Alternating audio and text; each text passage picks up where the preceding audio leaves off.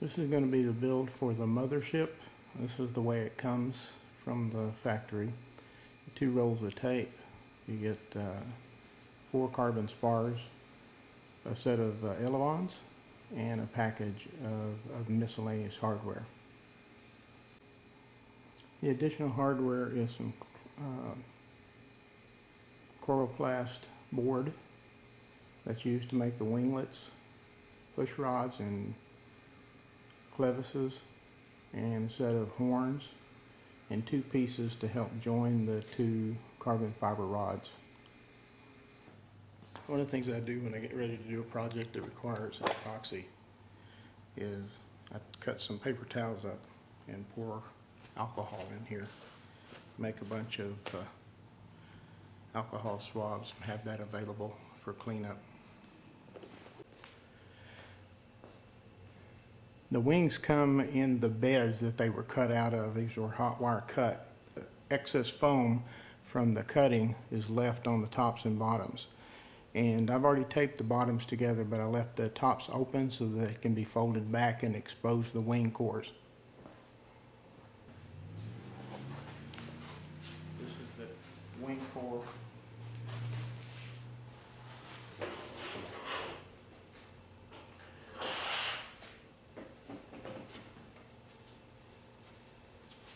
And what I have is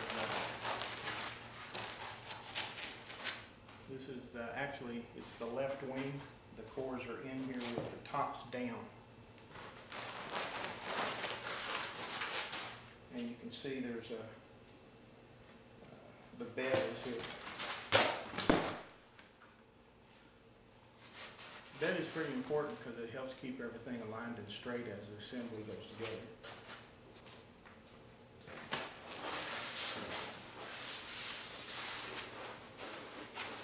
I've used strapping tape to attach the bottoms together, which actually that's the top. But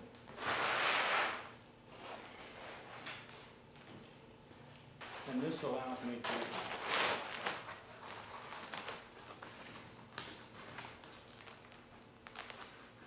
put the cord right down in the bed.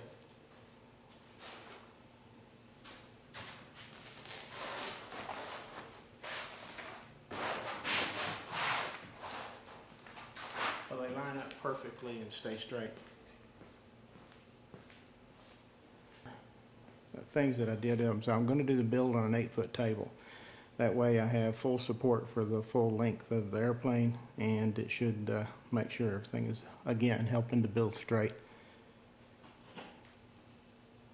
I have a couple of very heavy weights that were made for me by a friend, and I'll be using these to help make sure that everything stays straight when I put the spars and that kind of thing in, make sure everything's supported. And I also have a piece of hardwood to put over the top of this, try to make everything as flat and straight as I can.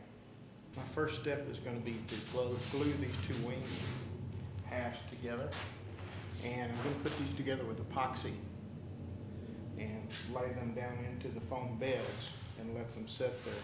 So what I'm really concerned with is making sure the edges are straight, the wing cores are together, and everything is flat with the bed. I want to make sure I don't get any epoxy on the beds themselves. So I'm going to be laying some wax paper. This wax paper then is going to help me keep the glue from getting onto the beds and gluing the wings to the beds.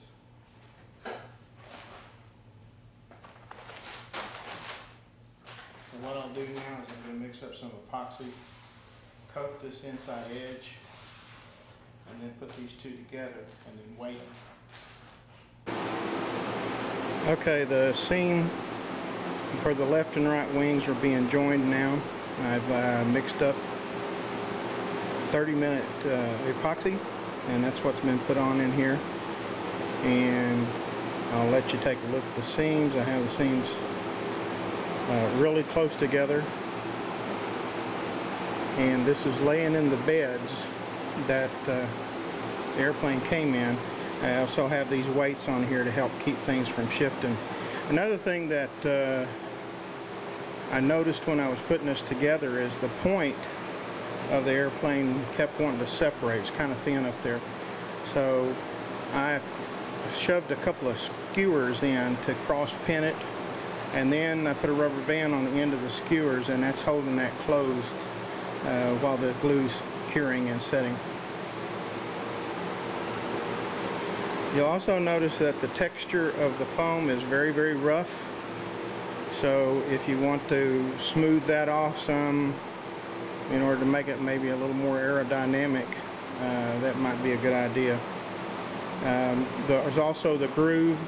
This groove is on the top and the bottom in both wings, and there is a carbon fiber tube that goes in there. And then they've given us a steel joiner that goes in here at the point and comes down the other side.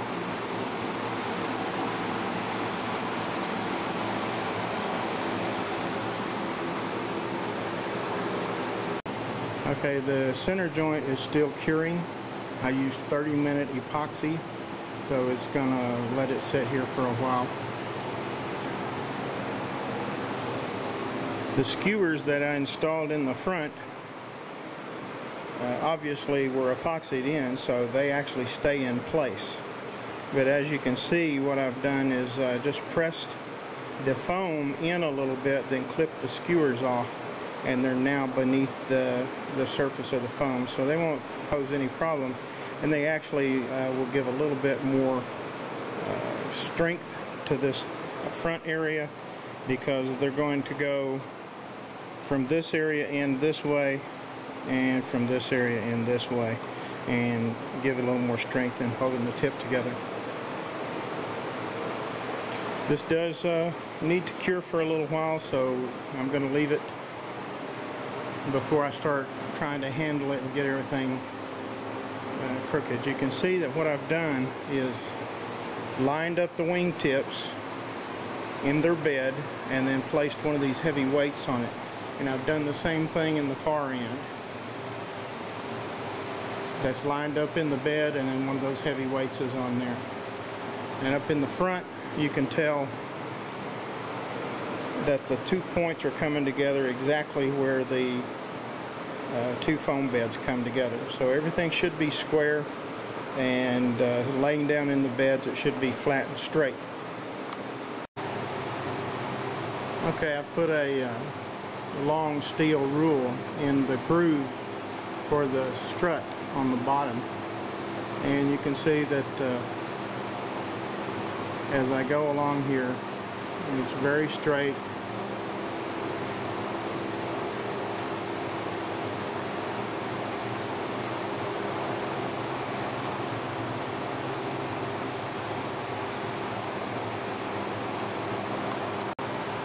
Checking the left side.